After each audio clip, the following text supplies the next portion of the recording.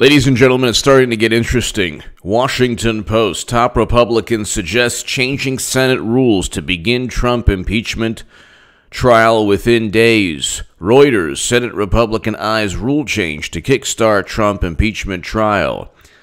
The Hill. Lindsey Graham mulls rules change to start impeachment trial without articles. This is January 5th, today, 2020. Senator Lindsey Graham said on Sunday that he is mulling rule changes in an effort to quickly start the Senate impeachment trial of President Trump without the articles that Nancy Pelosi is withholding from the upper chamber. Graham told Fox News Sunday Morning Futures that he would work with Senate Majority Leader Mitch McConnell to change the chamber's rules if the articles are not sent this week. Wow. Quote, what I would do if she continues to refuse to send the articles as required by the Constitution, I would work with Senator McConnell to change the rules of the Senate to start the trial without her if necessary. Wow, this is great. The South Carolina senator accused Pelosi of a political stunt meant to extort a trial to her liking. Quote, if we don't get the articles this week, then we need to take matters in our own hands and change the rules, deem them to be delivered to the Senate, so we can start the trial. Invite the House over to participate if they would like. Yes. If they don't come, dismiss the case and get on with governing the country. Exactly. Graham added that he hopes the Senate trial will be over by the end of January. And if the American people want a different president, they can decide that in November. They should do this. This is fantastic. And Mitch McConnell has stated, look, we're not going to have a trial without the articles of impeachment. That's very likely more to just pressure Pelosi. They have stated, they have tried to make the case in the House that Trump committed crimes. They obviously have not made that case because there's no direct evidence he committed any crimes. So there's no direct evidence that he's committed any crimes. FiveThirtyEight, the Associated Press. There have been articles. Two of those articles are below in the description section of every one of these segments, stating, acknowledging, admitting that there is no direct evidence linking Trump to a specific order or command or admission that he is worried about Biden. Therefore, he was trying to pressure Zelensky and withhold military assistance because he wanted to investigate Biden and interfere in the 2020 election. This is a neuroses of Democrats. The fact they lost in 2016 means that anything they do or any questions regarding misconduct or conflicts of interest, or God forbid you investigate any Democrat, that's interference. That's interference. If you purchase a dossier, if you actually go outside of the United States and purchase a dossier, which is a compilation of nonsense, and you work with Christopher Steele, who is a foreign national, and you get information from Alexander Downer, the Australian ambassador, who is a foreign national, and you get information from Joseph Mifsud, a Maltese professor, who is a foreign national. And what? You use the information from intelligence services of other countries, and you send FBI agents to London. And then you use other examples of help outside of the United States government. If you do so because it's under the umbrella of an official government investigation into Trump, no problem. No problem at all. Because President Obama has had nothing to do with it. He was completely removed from Comey's decisions. Just like President Obama was completely removed from his Secretary of State owning top secret intelligence on servers running on Microsoft Exchange software for 4 years, completely autonomous private servers. President Obama was completely removed from that, completely removed from the Steele dossier, completely removed from 17 examples of deceiving FISA judges that Kevin Kleinsmith and other FBI agents were engaged in. But if it's the White House looking into potential misconduct by Biden, impeachment, okay, they impeach based on that, because correlation equals causation with Trump.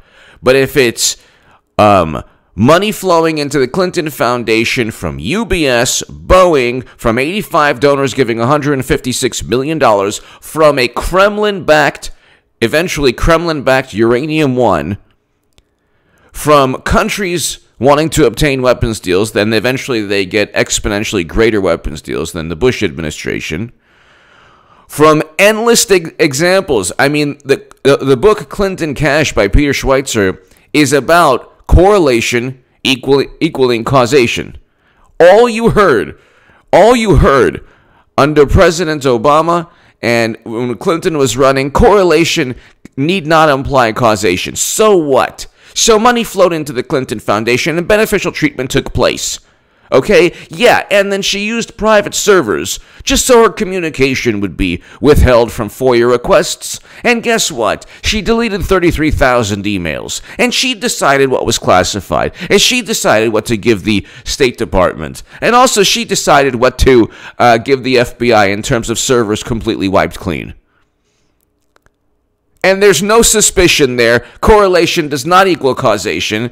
You have a shady a government official known for secrecy, known for breaking rules and laws, who uses servers outside of the United States government for 4 years, deletes half of her communication, and it has absolutely nothing to do with her pay-to-play schemes in the Clinton Foundation. Nothing, because correlation need not equal causation.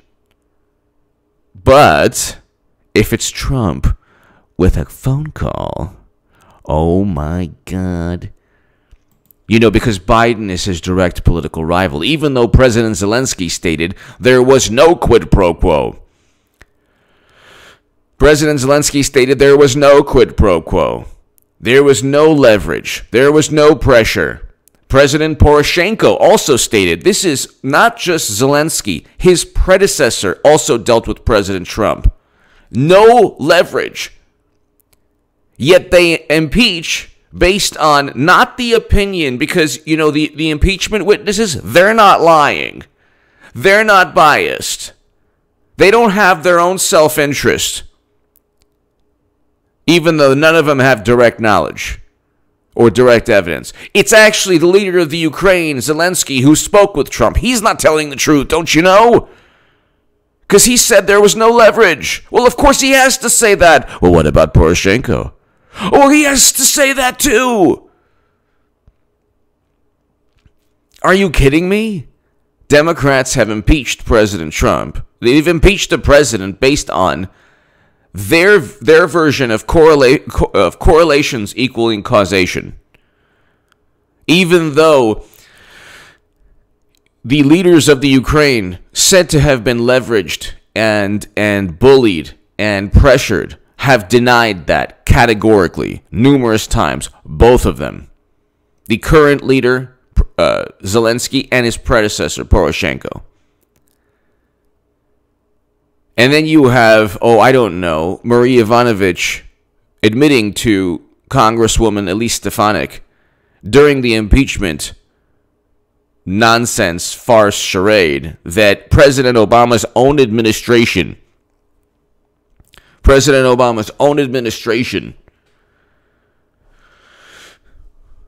gave talking points to the ambassador while she was being confirmed regarding Hunter Biden's immense conflicts of interest and how to answer if Republicans brought up those conflicts of interest. Now you have every decision Trump makes is the New York Times is like, Pentagon officials were stunned. Oh, everyone's stunned. They're shocked. They can't believe. Trump actually makes a foreign policy decision that President Obama had made all the time, without even acknowledgement by the press, by the way. barely acknowledgement by the press. Any scandal, any flawed decision was barely covered in the Washington Post and New York Times. Covered, certainly not condemned. The Washington Post and the New York Times are extensions of the Democratic Party.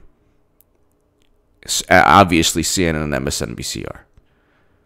Because one media entity exists, Fox News, and so they still can't, their message doesn't resonate.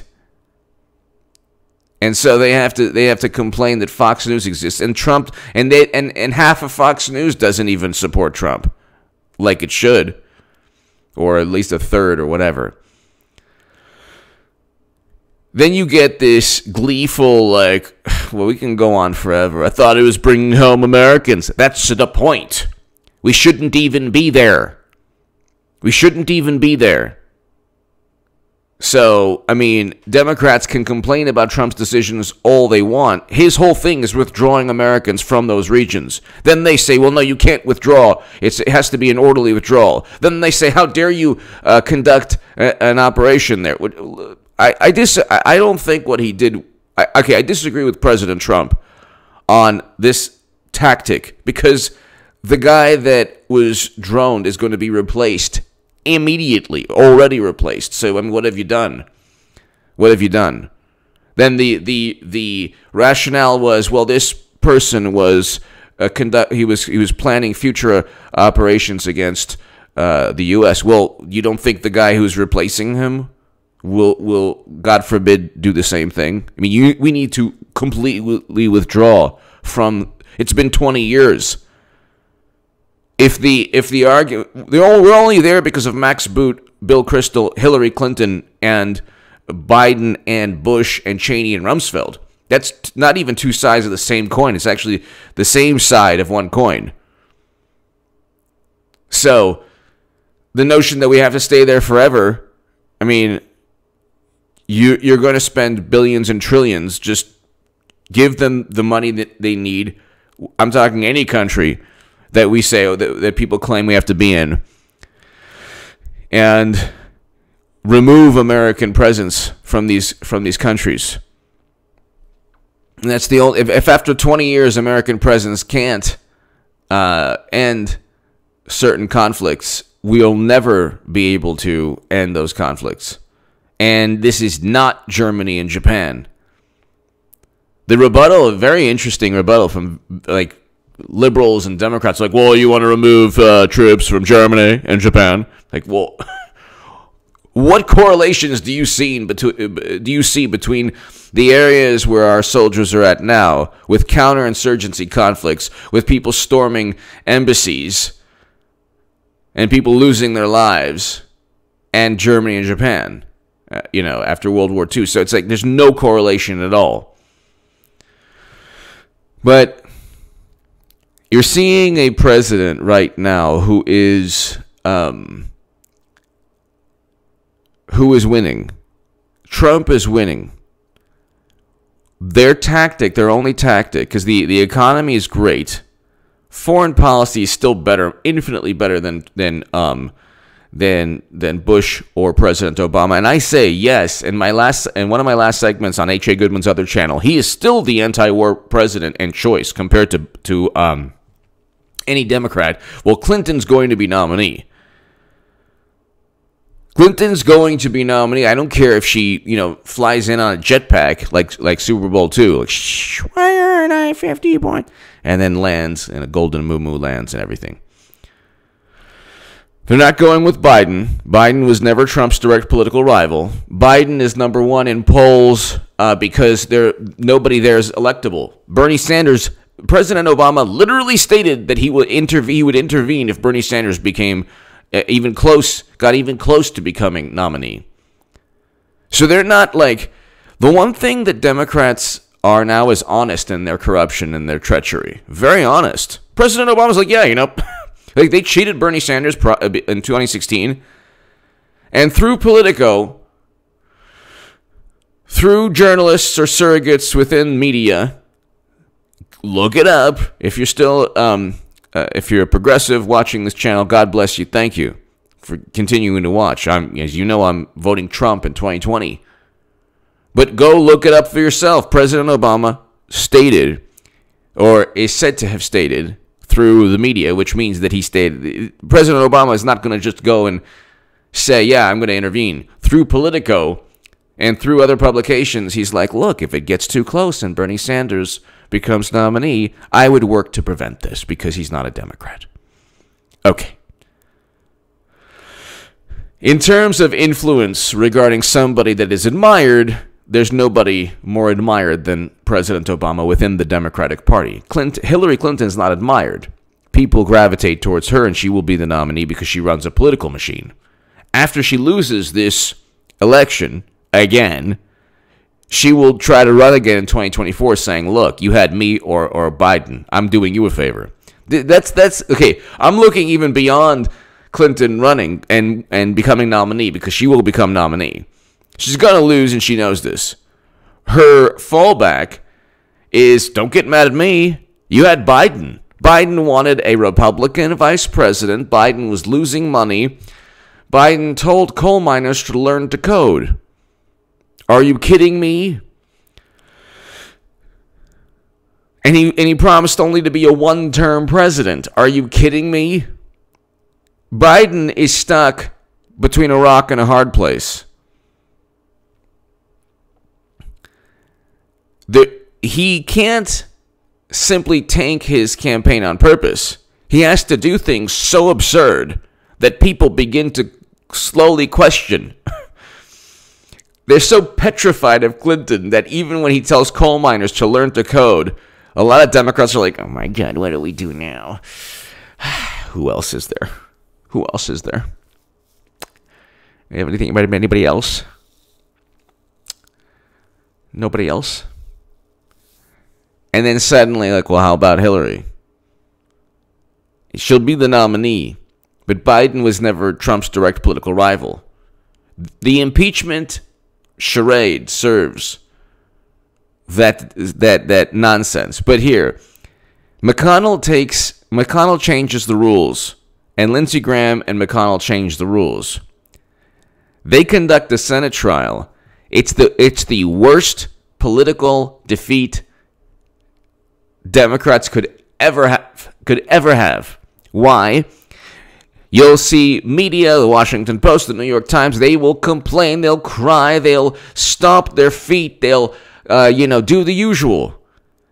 But it ain't going to work because the basis for all of this is that Trump's committed crimes. Well, if he's committed crimes, you don't need any more evidence. If a crime has taken place and you already impeached him, you don't need any more evidence. The notion that, like, oh, well, it's a trial now. You don't have to prove anything in the impeachment phase. Well, then why did you impeach the guy? If you did so based on not proving anything, how is that a rebuttal? They don't have any evidence because none exists, because he didn't withhold military assistance because he was worried about the election. If he wanted to investigate Biden, it's because Biden's crooked. Case closed. And a crooked Democrat, if they're investigated, so be it. Too bad for Democrats. Don't be crooked. Don't be corrupt. Don't have your son work for on the board of directors of an energy corporation where he gets $3.4 million. And Ukraine is now investigating that corporation. So, and then DNC officials, it's a fact that they reached out to Ukrainian officials. What's not a fact, is that the Russians hacked the DNC to inform the country that Bernie Sanders was cheated, thus causing Debbie Wasserman Schultz to resign in disgrace. And then Facebook ads, with swing state voters voting Trump, but even though Clinton got the popular vote. So Russia was interfered so much into the election that she still got the popular vote, Clinton. That the Office of Director of National Intelligence says, and I always read that, and I do on this, it's in the description section. The disclaimer is literally in the description section of every one of my segments. That is based on a high confidence assessment. That's not 100%. So give me your thoughts below. This is really, really interesting. They changed the rules. There's nothing Democrats can do, and they look so horrible. Because what are they going to do? They change the rules. First of all, the Senate can change its own rules if it's the Republicans run the show, just like the House runs the show. The House impeached the president based on no direct evidence and only the viewpoints of disgruntled diplomats. And then 4 university professors, one of whom wrote in Bloomberg, Noah Feldman, that, oh yeah, Trump isn't even impeached. He's not even impeached, don't you know? They didn't even send the articles of impeachment. So, give me your thoughts. The Senate can do what it wants, and the president's already been, whatever, let's just say, he's already been impeached. The protocol is that Pelosi has to send the articles of impeachment. If she says, no, I'm not going to until I deem fit, well, sorry, you don't run the Senate. The Senate can run at its own timetable. The Senate can say, if we don't get the articles of impeachment in a couple of days, we're having a trial. Too bad. You don't have to go to the trial. But if you don't go to the trial, there's no chance that Trump gets removed, well, there's no chance anyway. But theoretically, there's no chance. If you do go to the trial, it'll be done the way Republicans want, and he'll be acquitted. If they decide not to go to the trial, they'll admit they have nothing and they have no evidence, because the theme here that Democrats should be pushing, if they wanted to really make Trump and Republicans look bad, is send the articles of impeachment, preside over a trial where Trump is acquitted, instead of simply saying, oh, you're not being partial, or you're not being fair, you're not being impartial. It's all nonsense. Like Debbie Wasserman Schultz was unbiased, right? Fair and neutral, right? The Democrats are never fair and neutral, but they complain about it. You simply try to shame the Republicans with the vast amount of evidence that you have. My God Almighty, the Mount Everest of evidence that you have. Yeah, right. You simply go ahead and conduct a trial with Republicans. If you're Democrats, you give them everything you have, which is nothing. You want impeachment witnesses? Fine, you get Bolton. Give the Republicans their impeachment witnesses, because they're gonna demand that Joe Biden testify. Joe Biden's gonna be fighting it. They'll have the trial without Biden testifying, which shows that he won't even testify on a trial on an impeachment that's predicated upon the belief that he's pure as the driven snow. See, Democrats believe it's so absurd that you would even think of investigating Biden. It had to be for nefarious motive. Well, he doesn't even want to testify at the Senate trial. Are you kidding? Because he knows he's up to his cornflakes in corruption. Then, they're going to ask also Hunter to testify. Oh my God, how dare you? No, that's the whole point. The whole point here is that you had a conflict of interest that even President Obama's administration knew. Then they want the intelligence operative. Then they want Shifty. So, Democrats can't win here. They cannot win. And the average American doesn't care if Democrats feel that Trump is cheating them, because they cheated Bernie Sanders. That's also a blind spot in American politics, and it's something that I say every single day, and I will always say it forever. They cheated Bernie Sanders. The fact that Bernie doesn't acknowledge this is even worse. That makes it worse. They cheated Bernie, and then they impeached a president based on what they think that he did to cheat them. That's how nefarious these people are. It's unbelievable. Check out H.A. Goodman's other channel. Subscribe to it if you enjoy my voice, my work. My Patreon is below in the description section and the pinned comment. This Let's get H.A. Goodman's other channel to 20,000 subs. It's like now it's approaching 14,000. It's above 13,000.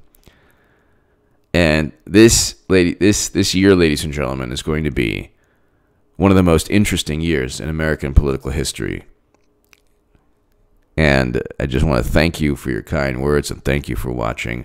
And definitely subscribe, obviously, to this channel, H.A. Goodman, and also my second channel, H.A. Goodman's other channel. Thank you so much. McConnell and Lindsey Graham are going to change the rules. And this is absolutely hilarious. Give me your thoughts. And they're going to start the trial and acquit Trump without Democrats there, which, by the way, will not make Democrats look good. The Democrats are not going to look good by not going to the trial. They're going to look horrendous no matter what media says. Give me your thoughts. Thank you.